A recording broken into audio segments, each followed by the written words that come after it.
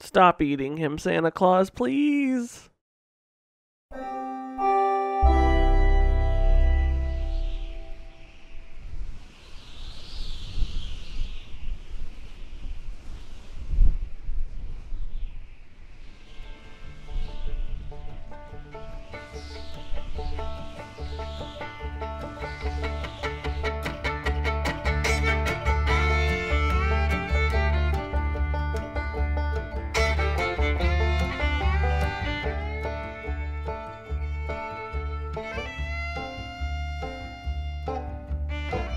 In the summer of 5500, four brave explorers, Santa Claus, McCready, Childs, and Svetlana, set off for the frigid north to establish a communication base for the Zatar Alliance.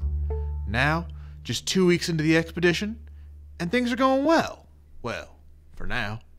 Mission log, starting on the 13th of August, 5500. With the new base completed other than a few interior walls, I've decided to get started on food. We've had little luck with wildlife on this frozen land, so I think we'll try to grow something indoors. We brought along a few sun lamps, and the mountains are full of steel. Unfortunately, none of us are fully trained in growing, so we'll have to all pitch in. I wonder if one of Child's books could help. Because of the sun lamp's increased stress on the power system, Svetlana recommended adding another geothermal generator. I was wary at first, but since we've received no attacks from rival groups, I don't mind building another one further away. Instead of using up our time making stone blocks, I've decided to deconstruct the abandoned buildings around the base for materials. It's quicker and more efficient, and we don't have to use up our storage space in the meantime. More traders have found their way to us. I'm convinced they're lost, but their leader tells me that they heard from Green about our victory over the mechanoids, and were hoping we might have more to sell. I told him we didn't have very much left, but sent him away with a few sculptures and other items we didn't need. Unfortunately, he only had money. What we really need is food. Perhaps the next caravan will be better stocked. Work, work, work. McCready made an excellent sandstone sculpture that's really boosting morale, at least until we sell it.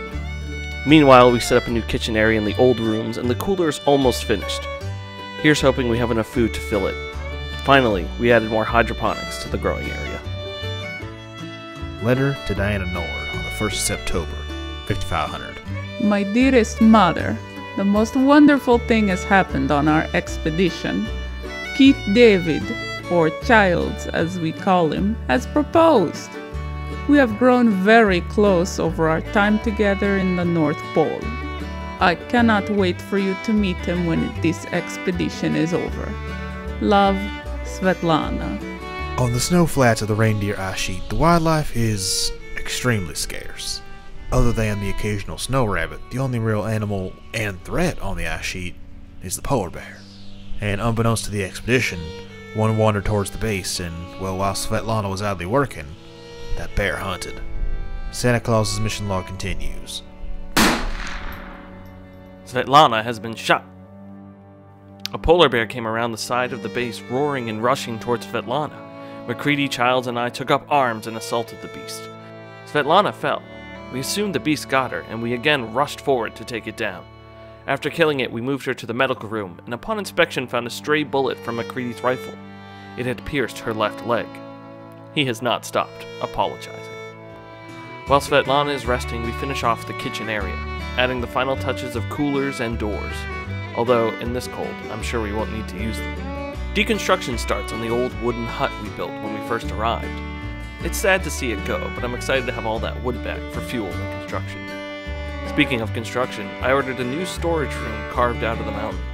Easier to find warmth in the earth, and we can use anything we dig up for more protection. While the men work and Svetlana rests, I start surveying the abandoned ruins around the base, deconstructing what we can use. If I could go back to command and start this whole journey over again, I would have requested another explorer who knew hydroponics. In a word, we suck. More than half of our growth was lost due to botched harvesting. I don't want to put anyone on edge, but we may not last the winter. I'm so hungry. I'm all alone. I haven't eaten in days, weeks. I can't even remember the taste of food. Our supply ran dry and I can't even remember what happened. Sometimes I lose hours just sitting. I wake up and it's days from my last memory. It's starting to come back. It's all coming back. Child's collapsed.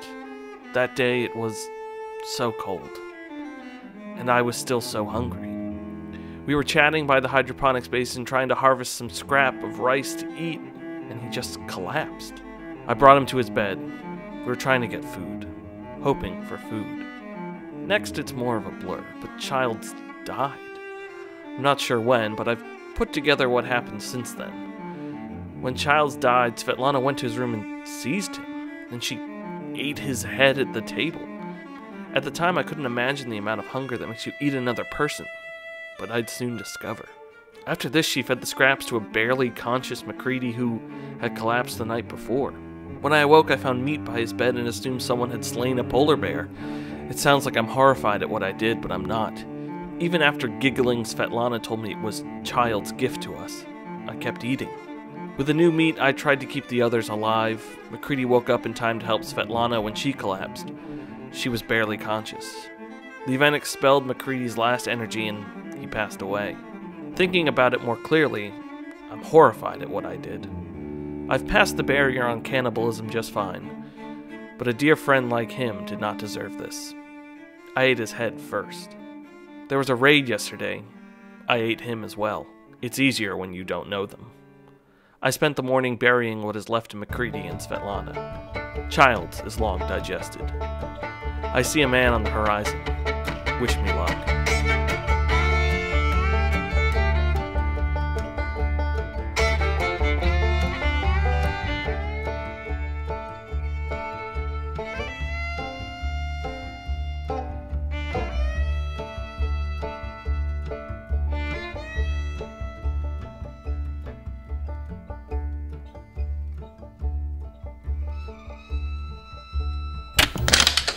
Hey, you caught me pretending to take a poop. If you liked our video, you should like, comment, and subscribe on it. That way YouTube knows we're awesome. Do it. I gotta wipe.